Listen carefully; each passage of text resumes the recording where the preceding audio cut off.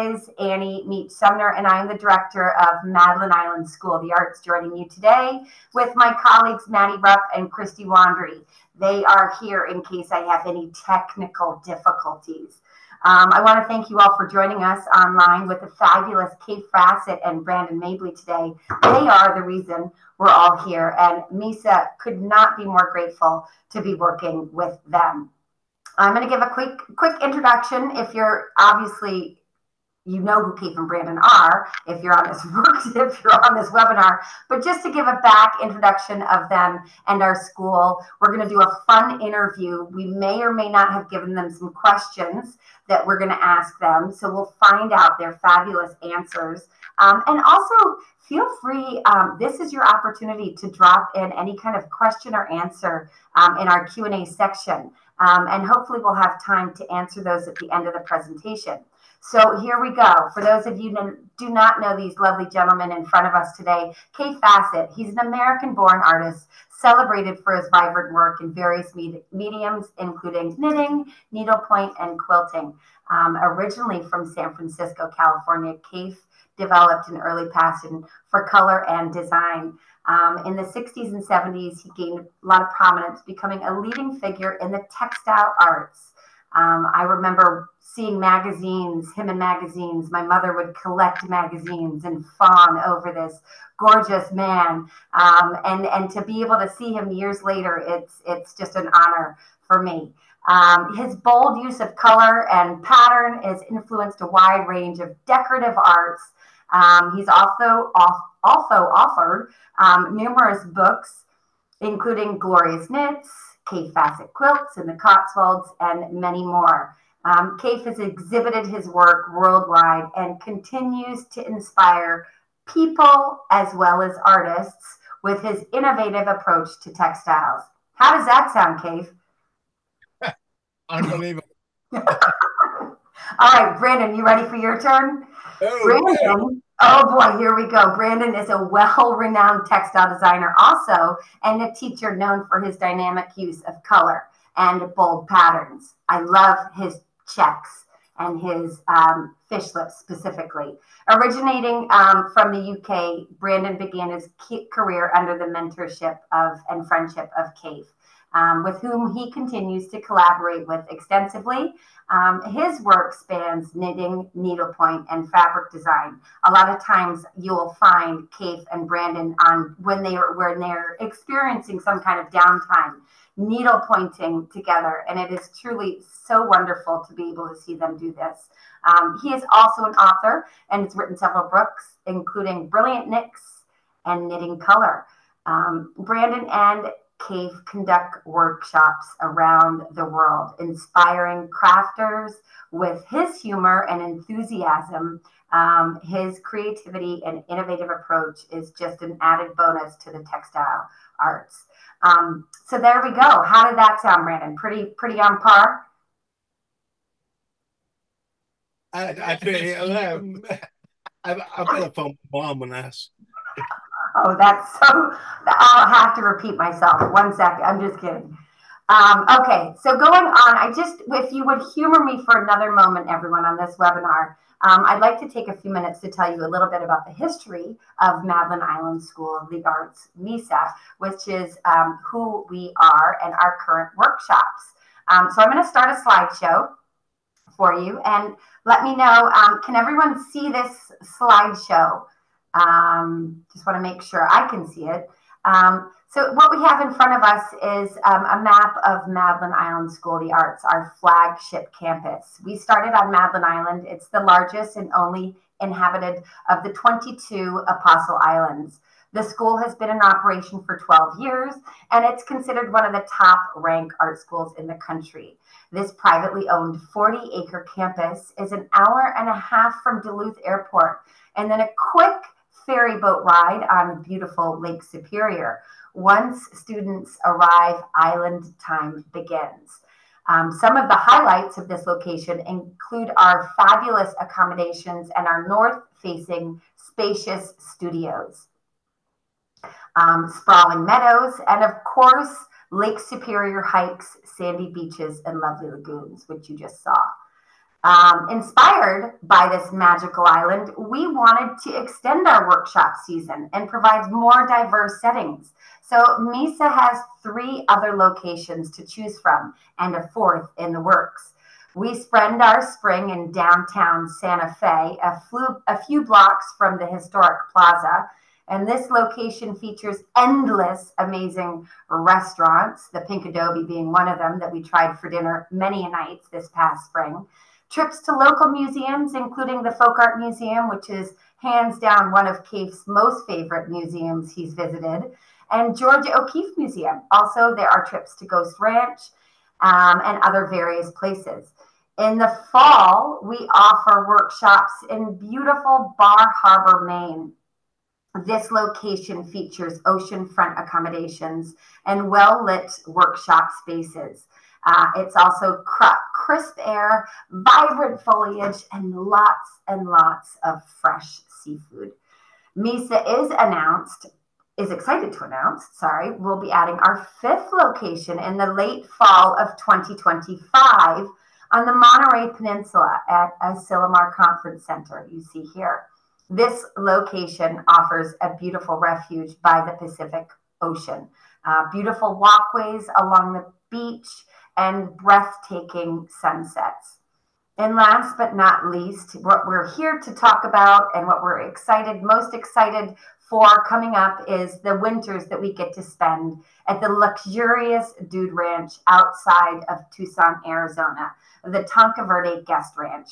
This location features 180 horses, famous cowboy cookout, and sweeping views of the Rincon Mountains. We hope you will consider taking one of our workshops for the full Misa, Kaffe, and Brandon experience. So thank you for your time and watching these and seeing this slideshow. We'll talk more about this location with Kaffe and Brandon and their experience that they had with us this past winter, and hope that you will join us this coming winter when Kaffe and Brandon will be there at the ranch again. All right, here's the fun part. We have a set of questions for these fellows, and we may or may not have shared them. And I'm so looking. We may or may not have shared the questions with them before this, but I'm so looking forward to their responses. And I hope you enjoyed the time that we spend with them. Afterwards, if you have some question and answers, please go ahead and pop them in there. And without further ado, welcome Kaffe and Brandon. All right, let's get started. The first question, this is a question for the two of you. Okay, my question is, how do you each balance your unique artistic styles when working together on a project? It's a fine balance. It's always difficult to explain something that is so organic and spontaneous. But I would say that each of us is a real fan of each other's work.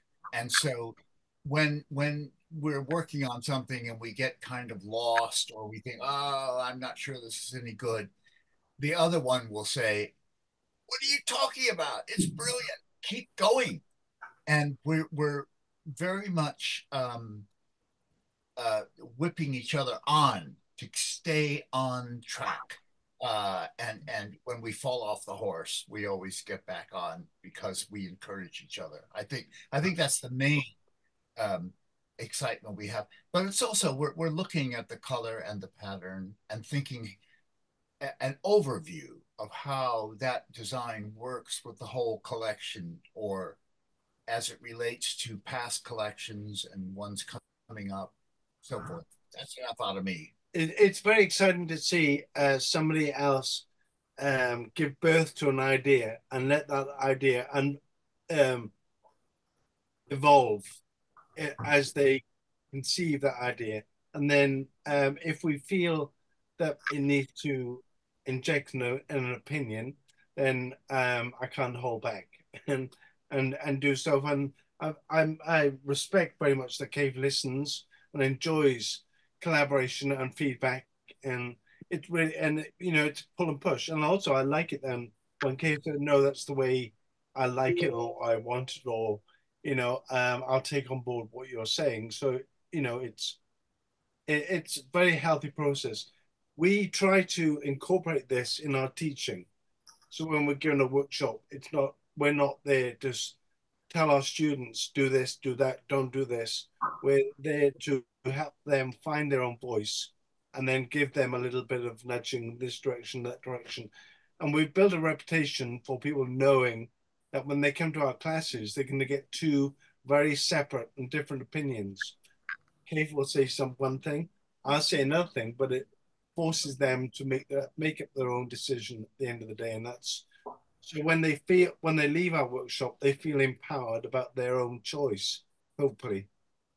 Yeah. I've seen that. I've seen that happen multiple times, Brandon and Cave. It's incredible. I think students have shown up to your workshops not knowing what to expect, and they leave with just so much excitement and knowledge of where to go, which I find really really inspiring and wonderful. And you guys do a wonderful job of taking the students through that journey. Well, I just was remembering, I was just in Birmingham, talking to a lot of people about workshops and things. And one woman said, I'm coming to your workshop. I'm very, very nervous. How do I prepare? And I said, you don't prepare. I said, you just arrive and I will help you shop and the whole thing. And she said, that's the best news I've heard. And she was so happy. And that's exactly the way I like it, when people come really open to any experience. I've heard you say that over and over again, Cave, and then that's the beauty of their experience, spending a 5-day workshop with you. And I've seen it firsthand, and it's beautiful. Cave, I'm going to ask you I know Brandon probably showered this morning, but would you scoot a little closer to him so that we can see you both? Oh, that's so adorable. There you go. Thank you. Okay, thank you. I have one other question for you. I know you guys are always storytelling and things like that. And if you could collaborate on a inspiring piece with a historical figure from art or design who in this world, whether they're dead or alive, who would it be and why?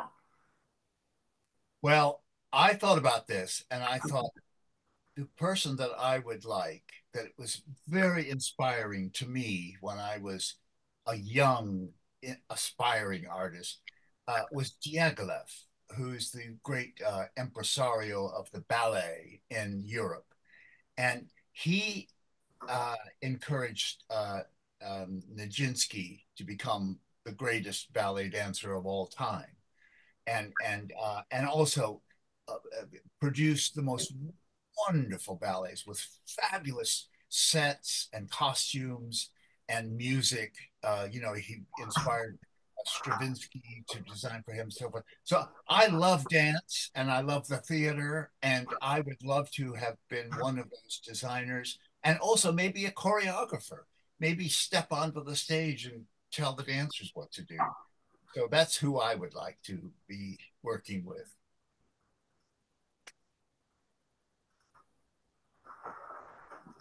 Okay. Thank you. We had a little bit of a technical difficulty. We're back at this. Thank you, Kate. I appreciate that. Brandon, how about you?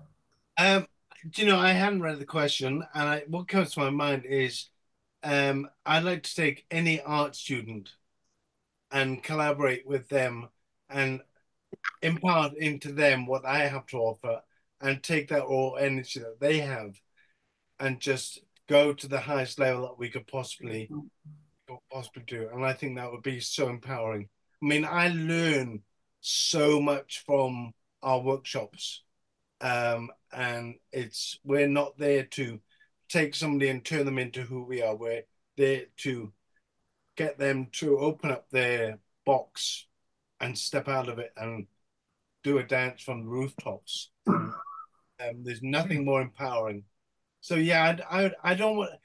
I would like to collaborate with somebody who isn't too power-headed and too egotistical and too um, they are open to collaboration, and there's nothing more rewarding than collaborating with this guy. I would say I like to collaborate with somebody like Kate, but that wouldn't be fair. I get to do that. Because you already get to.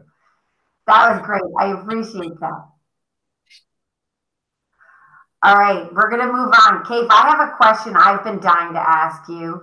I've seen so much of your needlepoint and your fabric and your textiles and your knits at the Peruvian collection. But I want to know that your work is always known for its vibrant use of color in whatever you're creating. If you had to design using only one color, which would it be and why? Well, first of all, why would you do that to me? One color. This is awful. I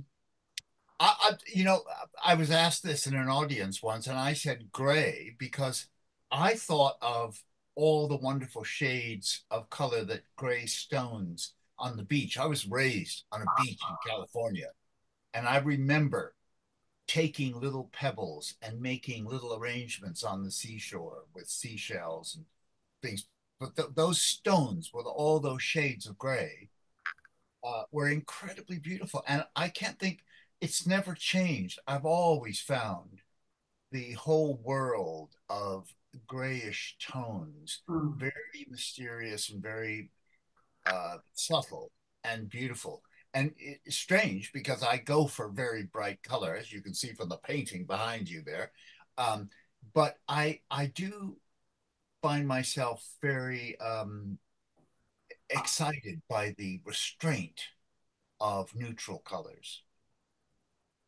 It's funny you say that, Kate. I've been with you in Santa Fe and Tucson and Madeline Island, all those locations. And what I look forward to when I'm with you at these locations is the way you just, it's the different shades of green in the desert or the browns in the desert with a pop of pink. Or on Madeline, it's like going to the beach and seeing those different shades of rocks and clay and things like that. I love it when my students occasionally will do something in very delicate pastels or beautiful shades of gray. I'm thrilled with those. I know that it's coming from a place that's very dear to them. There's a lot of love goes into these very restrained, interesting arrangements. Again, totally not the answer I thought I was going to get from you, but I love your response. And I think everyone else loves that kind of response. It's so you, Kate. So thank you. Okay, I have another question for you. What's your favorite place in the world? And I think I might know the answer to this. You might have just given it away. What's your favorite place in the world to seek inspiration? And what about it sparks your creativity? Well, one place that, I mean, Brandon and I are both incredibly inspired by Japan because they're very playful with pattern, and also they have an incredible elegance, but they're always making incredible atmospheres with their art and with their textiles and with their paintings and with their architecture. That's a wonderful culture. But I was very moved by Santa Fe, I must say. The workshops we did there, where you got us there and took us to that incredible folk art museum, which has folk art from all over the world. Every culture you can think of is represented.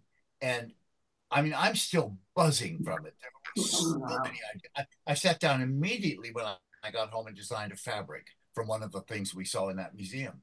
Are you serious? Wow. Totally. I mean, I'm so looking forward to seeing that, Kate. That's so exciting to hear. I could tell when we were there together, your mind was blown. And it was so excited. I mean, talk about a kid in a candy store. It was unbelievable. You were screaming it from the rooftops. Even when we were walking through town, you couldn't tell people fast enough how to get to I mean, even the students, and you practically gave the students the day off and said, get on up there to the Folk Art Museum. You will not regret it. So yes, that was wonderful. And it's so incredible how you push your students in these workshops just to get inspired, and to seek inspiration in other places. I feel like the pink buildings of the Tucson Ranch was so inspiring to you. The pink and the green and the blue, turquoise blue sky, was so inspiring to you in Tucson. Okay, we're going to move on. I have a couple questions for Brandon now. Thank you for being put on the spot, Kate. You did a wonderful job. You passed the test. Now it's time to put Brandon on the spot. Okay, Brandon, here's one. Here's a great question. And I feel like I know. Anyway, here's the question. What's the most unexpected source of inspiration you've ever drawn from? Oh, the garden.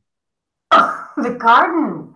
Yeah. Really? Yeah, I love my garden, and just picking random little posies, and you know, one of the most unexpected delights that we found when we were in boring old Phoenix, I might get slapped across the legs for saying that, was going to the botanical gardens Oh, yeah. in Phoenix, and it was absolutely mind-blowing how it was kind of like the painting behind you. You had all those subtle shades of greens with unexpected hits of turquoise, and then you get a little flower pop here and there, and it was. But also the beauty of cactuses. I mean, to know that there's this whole world of drought tolerant plants that are just sensational. And the idea that a lot of people in Phoenix have English lawns where they squander the water on these lawns when the actual native plants are so beautiful. But then that's kind of true into Tucson, where you have the incredible squirrels, which are like fingers or phallic things pointed up, but they change with the subtlety and the light and the hues of color there. That's so specific to that environment. And then the color of the earth, that's kind of base powder pink and orange and terracotta, and it is just spellbinding. It really, I kind of feel like the place is spiritual in a strange way. It has a very particular energy, but that is down to the light. And then when it rains, I think it's a blessing because you can see totally different kind of color shadings in the landscape, on the earth, on the cacti, wildflowers, on the wild. Because the ranch is actually in a national park, so I know the way it's situated, it is very, very, very special. Um, so yeah, so that was, we didn't know what to expect. I'd been to Tucson a couple of times before and taught, but we didn't know what to expect, and we were mesmerized at how much we loved the beauty of the place, and it was unexpected. It was very subtle. It wasn't in your face, and so the landscape and again the gardens there. Yeah, so. What was amazing, Brandon, was, a lot of people don't understand. So these are a 5-day workshop, and you encourage your students to get out and enjoy what is around them in these locations. And at one point on Wednesday, we had the afternoon off, and we decided to go for a horseback ride with a bunch of your students. And being on a horse up close to these great big fingers, swallows that you mentioned, was incredible. And just being in that quiet moment. And these horses are just old geldings who just probably know exactly where to take you. We felt completely comfortable. But it was hard to take it all in at that moment. And like Kate said, just sitting out on your patio in front of your room after a rainstorm and seeing the colors just envelop and come out. And you think of the desert being sort of brown and not very vibrant. But you're right, it was. It kept getting better every day. And the sunsets alone were incredible. The colors that the clouds would make were so inspiring. And again, we provide a pop-up shop for these students to shop at while they're at your workshop. And Brandon and Kaffe, you do a fabulous job of pushing them in the right area and showing them what they want and what things to get and what things to purchase at these pop-up shops. But I felt like a lot of these students were so inspired by their surroundings. I wish I had some photos of them, but I'll put some on our Instagram after this and highlight some of the fabulous colors that they did.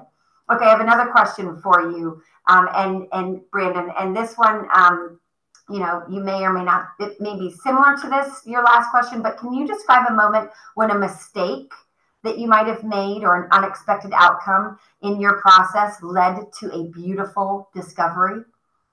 Oh, very much so. I mean, my painting style is, I suppose, Philip Jacob, who's part of the Cave Collective, says I'm the zany guy or something, or I'm the kind of more primitive guy. But my style is straight lines make me nervous. That's for one. It's like this fabric here, which is I was inspired by. I was doing some ironing, and there was all ring creases, and I thought that would make good fabric. So I pinned it out to look like a wrinkled shirt, and it became very. So I respond to the amount of paint that's on a brush and how that sits within the area that I'm trying to form, and then every color is affected by what goes next to it. So then, what is placed next to it, it will take its own voice as I'm building the story. It's a struggle for me because I have a conceived idea in my head, and I want that to be projected down onto. But she's asking you for one particular thing that you did that led to a wonderful idea. No, I can't because I work. Are pretty good. Yeah, what about fish lips? How are you inspired by fish lips? What made you? What inspired you? Fish lips. Looking at carp fish, and they're.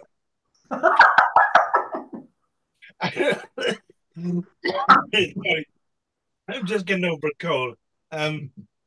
Yeah, and it was the primitive outline, and it's not like a donut with a hole in the middle. There's a primitive movement around. So I just took a thick brush and a lot of paint on the brush, and I just did an outline, and then put a contrasting color in the middle, and repeat that. I was thinking about a designer called Mirameko from Finland, who made a big hallmark and impression in the fashion industry at a certain period, and she's now back in fashion. So I was thinking about her boldness and high contrast. So yeah, I mean, it's a funny one for us when we're designing because we'll give birth to a design now, and for instance, what I'm painting now, it won't be available in the shops for 16 months later. Wow. Yeah, so we kind of forget what we're doing in some way because we're working that far ahead all the time. That's incredible. Yeah, so and then we have to steal the time that we have available in between our travels and teacher schedule and so forth. When we're home, we get designs done, put in the drawer so when Free Spirit said, okay, we're ready for a new collection, where we've got it, we don't get caught out. That's something I feel like a lot of people don't know about you and Kaffe. It is how hard you work year round, and how much thought and creativity and not inspiration, but just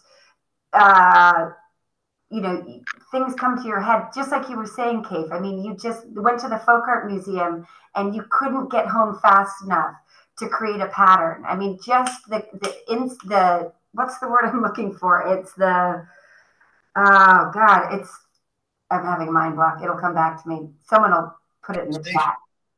Yeah. Well, I did the same when I came home from Tucson because there was the 160 horses on the ranch. And one thing that happens each afternoon at 4 o'clock is the horses are let out of the pen into a field where they're fed, and there's just not a stampede, but there's just this corral of these horses in the dust, run free, and they run free, and they're all running to their little feeding bay. And anyway, I came home and I painted out a design which may or may make it into the market, but it was inspired by a designer called Escher. Ann Ryder just popped it into the chat. She said spontaneity, and that is exactly what you guys have. The spontaneity when you see something, when you're ironing your shirts, and the crooked lines. There's so much spontaneity. Where are you going, Brandon? Going to get the artwork. Oh, get out. Okay, we're going to move on to some fun and personal questions for the two of you. Again, I would love to say, what's one thing, Kaffe, that no one knows about you? But I think they all kind of know it now, and that's because you don't have a cell phone. Oh, that's it's the best thing in the whole world. That's probably the most shocking thing about me. And it's amazing. And you just, you don't need it. I mean, it's extraordinary to be on a tube train here in England and be the only person not on the phone. Right? Yeah. It's probably pretty. I'm sure you're going to come up with some sort of fabric design with everyone putting their heads down, looking at a cell phone. I can't wait to see that one. Go ahead, Brandon. What are you going to show us? So that was my artwork inspired by Tucson. Yes. Oh, look at it. The polka dots, the lines, the checkers. Brandon, it's beautiful. I love it. Okay, I have another question. Here we go. This is a fun and personal one. This one's for each of you. You can think about it. What's a hobby or interest outside of textile art that people might be surprised to know you enjoy? I would say my strongest hobby is doing crossword puzzles. I absolutely love and Wordle and things like that. Any kind of puzzle. I mean, or jigsaw puzzles. Piecing things together, words or visions. But the other thing is cinema. I love the cinema, and I'll go to even bad films just to see how they're directed and how the sets are done and the costumes and the acting and everything. It fascinates me, how that incredible art of the cinema. I love it. And I love Pilates, darling. Donning a leotard and doing Pilates. No, don't think of the leotard bit. But anyway. I also think the two of you enjoy a cold plunge here and there. Yeah. Am I right? Oh no, I'm doing the cold water shower every morning. Okay. When we were in Tucson, wasn't it wonderful going swimming in the morning? I was going to say that was one of the most memorable things about Tucson for me, was having that pool open at 5:30 or 6 o'clock in the morning. You could go for a wonderful swim. It started the day off. You introduced it to me, and I absolutely, it was one of the best things and the most looked forward thing to just getting your day started. It was the perfect temperature and seeing the stars above in that morning. And what was the only other thing that was up that time morning? Those little wild javelinas. Oh, yes. There was a family of javelinas to parade us to the swimming pool every morning. Yeah. Okay, I think I'm on gallery view. Am I on the wrong view again? Here we go. Did I go to speaker view or gallery view? Speaker view. Okay, sorry about that. Little technical difficulty again. Yes, the javelinas, and there was also the North Star, I think. We were looking at a satellite every morning. Yeah. That was one of the planets. That was extraordinary. Wonderful. Yes. Okay, moving on. We've got 2 more questions here. Imagine you were having a dinner party with 3 other artists or designers, living or deceased. Who would you invite and why? I would like to. It could also be just a friend. If you wanted to invite, Charlie Meach could be one of them. And Annie Lennox is one of them, Oh, I like her. and Prince William is the other one. Oh, Yeah. wow. How about you, Cave? Gosh. Oh, um, well, there's so many wonderful artists that I love, and actors. I don't know, Mhm. Too directors. many. I think probably more directors would be interesting to me to know how you take a group of creative people, the set designers, the costume designers, the sound person, the cameraman, and the actors, and you direct all of that into one fabulous experience for us in the cinema. So I think, someone like John Schlesinger was a great friend of mine, who did Midnight Cowboy. In fact, I gave him the book to do Oh, Midnight. wow. Yeah. And so, someone like that, I was fascinated how to read his life story and how he put together productions and started very simple with little homemade, family films, and then built up to these incredible productions. Productions. Yeah. Well, I think those would be two dinner parties that I'd like to be invited to if possible. I'm just saying, Prince William and Annie Lennox. Brandon, how come Prince William and Annie Lennox? He's very engaging. He's not pretentious, um, and he's also doesn't show his political sleeve. Annie Lennox does, but she's also quite humble, and I Oh, think she had a lot of experience. That I just would like to feel her soul. oh, Yeah. that's wonderful, you guys. That is incredible. I love these insights into what's going on in your head and who you'd like to spend time with. My last question for the both of you, each can take your turn. What's the strangest and most unusual object in your studio? And can you give me a little story about it? Well, I would say probably my strangest and most memorable kind of thing is my ancestral portrait, which is this huge Chinese painting of the ancestors all lined up in rows. And what it taught me was how beautiful anything is when it's in repeat.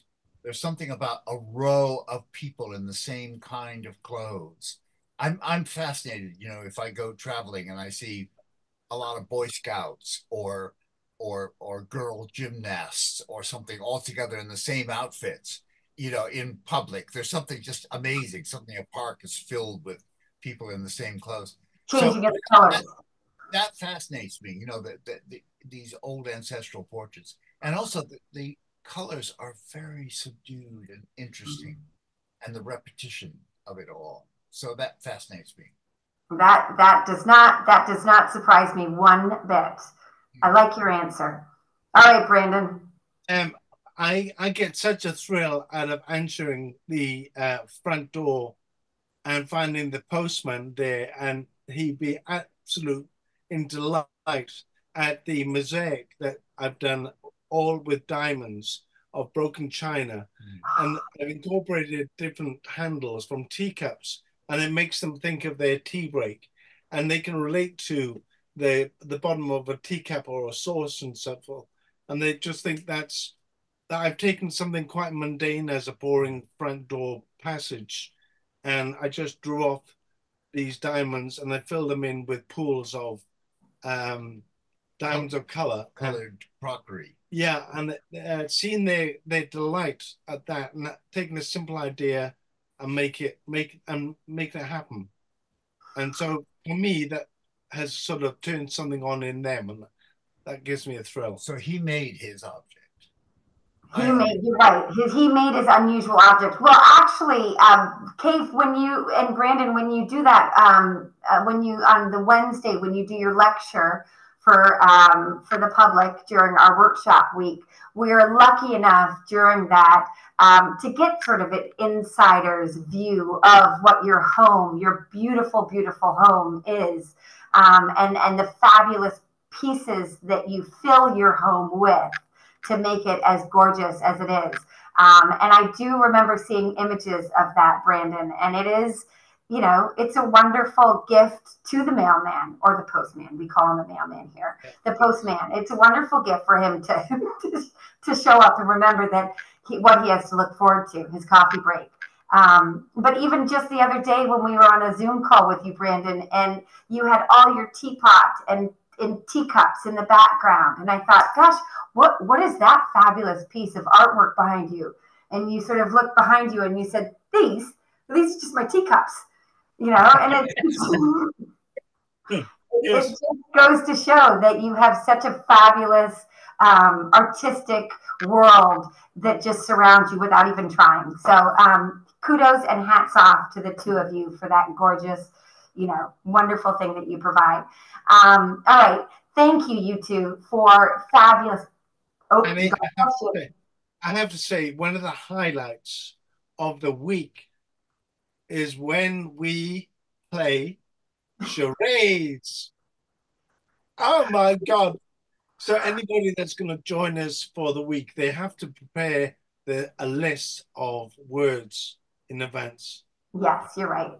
We do charades one evening. If you're English, it'll be charades. Charades, darling. It's a personal favorite, and I'm not going to say it. There's someone I know that takes it very seriously. I won't mention any names. Definitely not. But yes, that is a favorite evening activity, along with other activities that we have planned during the week, but we can't give too many hints away. But yes, charades is one of my favorite games to play with you guys. And I would say you're pretty good at it too. Well, I got to say, there are quite a few people that say, "Oh no, I don't do that. Oh no, that's not my." Well, I'm too shy. Or it's not for me. And they love those who joined it. Everybody who joined got really into it. It was amazing. Yeah, it is. I can't reiterate how much fun we have together with these, you know, 30 some students, the two of you, myself, on location. It just is an experience that I'll never forget. And I don't think any of your students ever forget. So I appreciate you guys sharing all of your personal information with these questions that I asked of you today. I hope they weren't too painful for you to answer. And I loved hearing your insights into things, into your artwork and your creative spirit and everything like that. I'm just going to look here to see if we have any questions that I haven't. Oh, here we go. Okay. Here from Di Auckland, she has a question. What is your secret for staying so wonderfully young? Color. Oh, color is the fountain of youth. Let me tell you, it's so. I'm telling you, when I first started painting, I painted white paintings, and so I wasn't interested in color at all. But the minute I got into color, my vitality lifted. You know, it's just it's a life force. So that's my secret. That's fabulous. And keeping working. And cold plunging. Yeah, and cold plunging. Oh yeah, that's very much part of it. Yeah. All right, this is a question for both of you. What is, Kaffe, you sort of mentioned it earlier, but Brandon, what's your favorite color? You know, it's no color ever sits alone. Mm. So, you know, every color is affected by what's around it and what's with, and you know, have that. It's like food, adding that unexpected little. So I have colors that I'm not really fond of, that you know look like bird poop on your sweater, you know, just jump out inappropriately. But no, it's very hard to say a color group maybe. I would lean towards green, turquoise, blues, greens. But you know, you'd have to give me more than one shade. Yeah, I'm too greedy for. Not a chance. You just can't pick one that you love. No, and I'm the least predictable person you'll ever meet. So that's fabulous. I have one other. Charles Sky. She wants to see the painting again. Does she want to see this painting again? Do you think, or does she want to see? You know, Annie. I have to say, it is such a joy to sit here just looking at the painting. Yeah. It is a beauty. I And need that to was see. that was the painting. There was the cover of a book that Cave did with his niece, Yeah. Erin Lee Cavill, Yeah. Yes. called A Colored Duet. Yeah. So it was my niece and I painting together. So we called ourselves the Color Duet. And it was Oh, on look the at cover that. of your book, correct? Yeah. Yeah. Oh, it's just, and I'm the lucky one, the lucky owner of it that gets to see it every single day. It's God, it's such a unbelievable. joy to see. It is a beauty. Wow, I should have had this up instead of my face during the entire webinar. Sorry. I am very lucky to have it. Brandon and Kate, humor me for one more second. I just have a couple of funny photos that I wanted to share with you about our experience that we had. If I can get it to our experience in Tucson. I'm not sure. This was sort of a view here from your room. Yeah, There was a that was our room. fabulous. Kate, can you explain what was in front of you? That was nothing. That was the view out of our room. Yes. I mean, So there was like a little valley, which if you step to the edge, you would look down into this little gully. Mhm. That was like a dry waterbed. And then, Mhm. of course, when it rained, that became a riverbed. Um, I, I would say that photograph was taken early morning. I yeah, mean, like 8 o'clock, because the sun rises You're right. one it goes down the other side. So all the rooms are pretty much south facing, yeah. Mhm. looking into the national park. All right. What's the next photo we have? Oh, Uh, I think this was one of your favorite colored horses, wasn't it? Well, there we go. And the gray driftwood, the wonderful planks that are weathered. it's amazing how those horses blend in with the Yeah, wood. it's beautiful. That's a beautiful photograph. Gorgeous. Yeah. Ah, Yeah. Now, people won't realize that that is about 8 foot tall. Oh, no, or 12 Yeah. feet tall. I mean, really big. They're amazing. And you can see it back further back into the hills. They just go on and on and on. It's Yeah. like a pincushion of squirrels. Ah, You just want to eat it. It's so beautiful. Or lick it. let's see. Oh, do you remember this? This is the fabulous cowboy cookout. yeah. Yeah. We enjoyed having, fire pits and a delicious dinner, and there was a real cowboy. I sort of feel like we sort of looked the part. A real cowboy was singing, playing music, and rang the dinner bell for us all to come down to. Kate, I can't imagine. Oh, look at that. This, if you look really closely on this and you're very at the back, leading the pack at the very back, just leading us up at the rear, if you can look in closely. Oh, yeah, but with my hand in the air. There you go. That would be Brandon and all of some of our lovely students who joined us that week. That was just a fabulous trail ride.